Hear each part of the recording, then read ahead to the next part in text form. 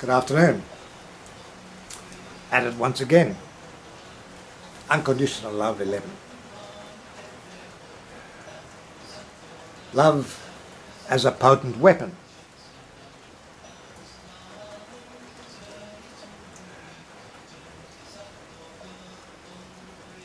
It would seem odd to call love a weapon, and it's probably not the right weapon. But it's a weapon for good, if you like. But rather than explain it, I'll put it forward as a number of stories which actually did happen. It's just people, and certainly myself, have no idea, or had no idea just how powerful love or loving thoughts are when one thinks really positive and loving thoughts about somebody you like or somebody that you don't like. This is when you use it as what can be used as a weapon. You actually ambush that person with love. And it first came about with me probably 18 years ago. I was at a dance. I like my ballroom dancing. And a guy called Kevin came up and he said, "John," now why he came up to me I don't know, but we've just been friends. And he said, "John, look," he said, "I've got a problem." "What is it, Kevin?" He said, "My mailman, when he puts the letters in my mailbox, he folds them over. Folds them over." I said, "Well, get a bigger letterbox." He said, "No, the letterbox is big enough, but he folds them over when he puts them in. And for some documents and photographs, he crinkles them and it ruins them." I said, "Why don't you talk to him?" He said, "I can't." He said, I work as a guard on the railway from midnight until 8 o'clock in the morning. So I'm fast asleep when he comes around about 10 o'clock or 11 o'clock in the morning."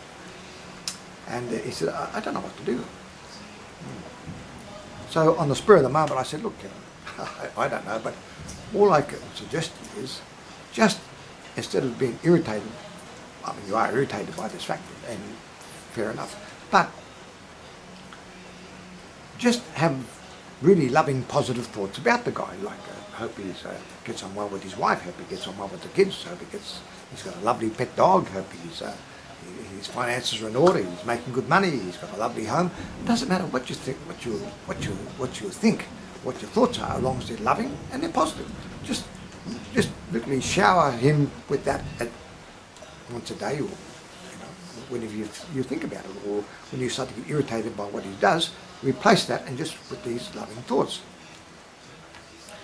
A week later, on a Friday night, "John," along he came, and he said, "You wouldn't believe it, but the letters are going in straight. I did that. I just had loving thoughts about him. But for whatever reason, the letters are not creased over, they're going in straight." "Ah, fantastic." So that's okay. So then a friend of mine, she's a Pakistani lass and was born there, and she said,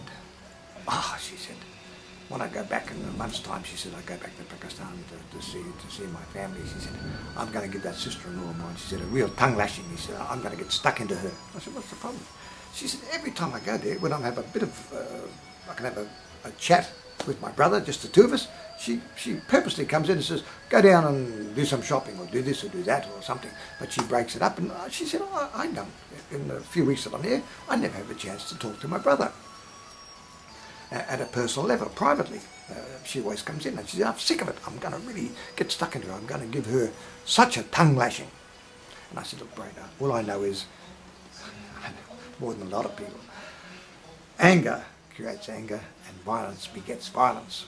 So I said, the same as I suggested to Kevin before that, why don't you just inundate her with loving, positive thoughts about her. Hope she's getting on well, hope her sex life is great. It doesn't really matter what it is. Hope she's getting on with her husband, they're not arguing.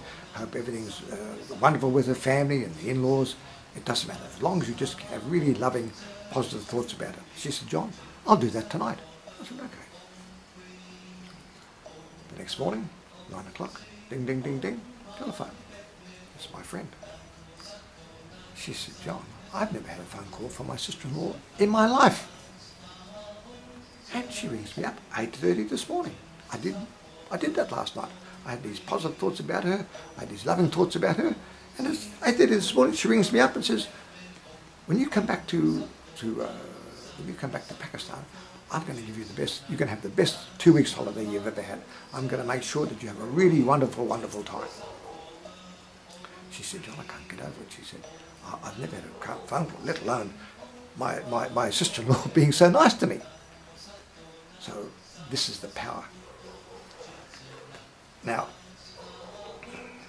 maybe not using love as a weapon, but what's going on now?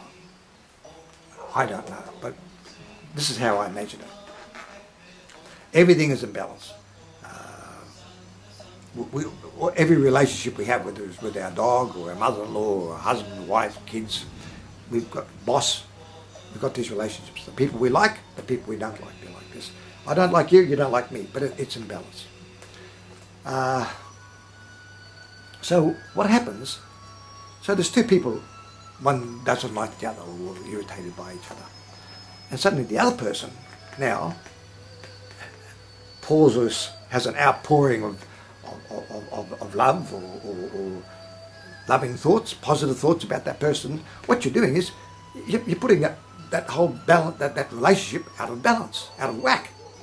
And the other person here, to bring it back into balance, he can't be angry with you, because that's even creating it more imbalance. He has to do something, be pleasant to you or say something to you, or maybe somehow change his opinion about you. He's got to do something positive or loving to bring it back into balance. It's a little bit like you see somebody at the office, you say, good morning, and they say good morning, and then later you say, good morning. Gee, it's wonderful weather. And the other person says, good morning, but that's all. You, hang on, you feel uncomfortable because you scratched that person twice, and I only scratched you once.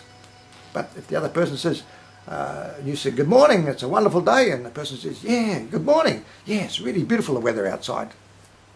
So you've got two comments. So it's in balance. So if this is something we unconsciously do, even our normal conversation. So it's an interesting aspect of love and how we can actually apply it, but apply it in such a way that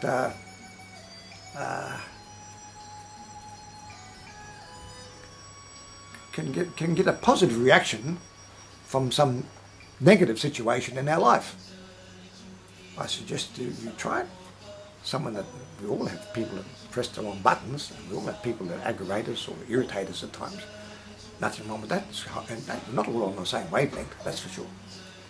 But try it. See what happens. I wish you success.